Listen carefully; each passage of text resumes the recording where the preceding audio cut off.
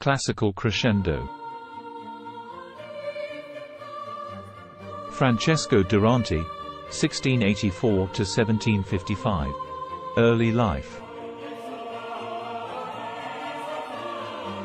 Francesco Durante was born on March 31, 1684, in Fratimaggiore, a small town near Naples, Italy. His parents were poor, and his father was a musician who taught him the basics of music. At a young age, Durante showed great promise as a musician, and his father sent him to study with the best teachers in Naples.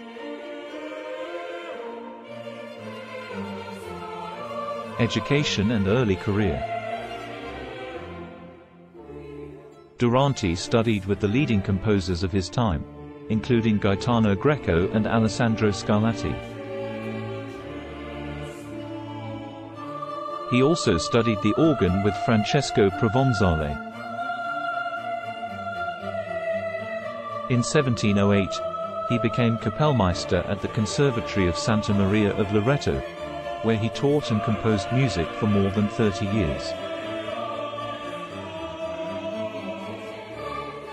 Music compositions. Durante was a prolific composer, and his works include operas, oratorios, cantatas, and instrumental music. His most famous composition is the Magnificat, a choral setting of the biblical text.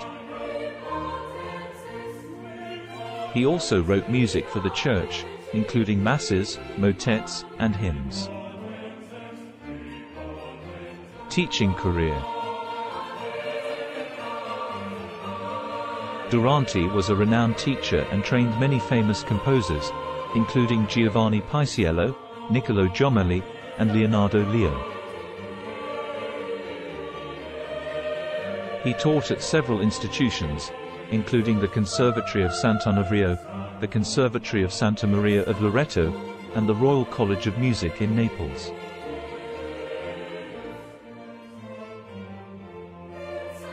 Legacy. Durante's music was highly regarded in his time and influenced many composers who came after him. He was particularly influential in the development of the Neapolitan school of music, which dominated Italian music in the 18th century.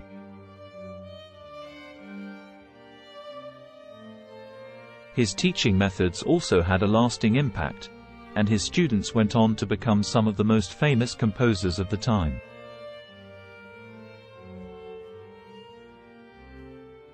Death and honors.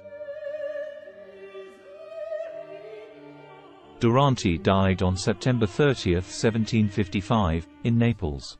He was honored with a funeral at the Conservatory of Santa Maria of Loreto, where he had spent most of his career. His music continued to be performed and admired long after his death, and he is remembered as one of the greatest composers of the Baroque era.